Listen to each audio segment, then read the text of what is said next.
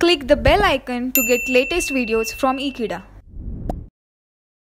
Hello friends, in the previous topic we have discussed about a numerical which was based on the decay constant, that is problem number 12, and now here basically we are going to talk about the problem number 13.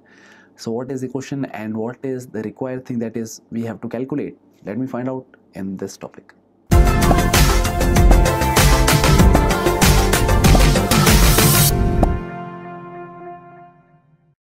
So friends, here the question which has been given here is, that is the half-life of the sulfur having an atomic mass of 35 is 87.8 days. So what percentage of the sulfur 35 sample remains after 180 days, that is sample remains undecayed after 180 days. So here basically there are only few data that is been given in this question. So let us find out, or let us extract what are the data that we could find out from this question first. So the first thing that has been given here is the half-life for the sulfur 35 is 87.8 day. That is, I could say that is the T half is 87.8 day. And they are asking what percentage of the sample, that is for the sulfur, remains undecayed after 180 day. That means the time is also been given here, that is time is equals to 180 day, in which we have to find out the difference between the change exactly. So here basically the percentage is been given here. That means suppose if we could consider the initial number of the nucleons, that is N0, suppose if it is 100, and from that suppose if we have to estimate what is the value of N which has been undecayed or which has been left after 180 day. So here basically we have to calculate the value of N. So the same, that is what we have did in our previous topic during the calculation of this kind of numerical. So let us first of all find out what is the decay constant. This is what we could get with the help of the T half. So now let's find it. To find the decay constant, we have a formula, that is lambda is equals to 0.693 divided by T half or half-life.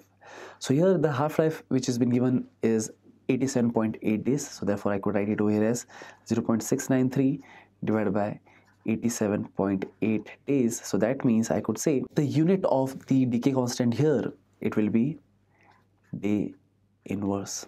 So let us find out the answer here. So here we have got 7.892 into 10 raised to minus 3 day inverse, that is the value of the decay constant, which is what we have got. So based on this value will help us to find out what is the amount of the radioactive element that has been left undecayed. So for that we have a formula, that is lambda is equals to, that is decay constant is equals to 2.303 divided by T log to the base 10 of N naught divided by N. So here we have calculated the value of the decay constant, and the time which has been given in which the duration occurs, the change occurs, is that is from NO to N, it's given as 180 days. So let us substitute the value over here and let's see that what is the value of this fraction, that is N naught divided by N we could get. So here we have got the value of the decay constant as 7.892 into 10 raised to minus 3, and this is the value that is what we already have, that is 2.303 divided by the time in which this change occurs. Here it has been given as, in the above question it is given as 180 days. So and this is log to the base 10 of N naught divided by N. So here basically we have to find out the value of the log of N naught divided by N first. So therefore here I am mentioning it.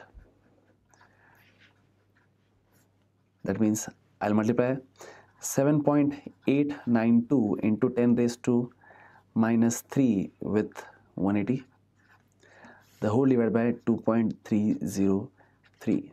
So let's see what is the answer we could get here. So we have got the value, that is 0.616 for log to the base 10 N naught divided by N.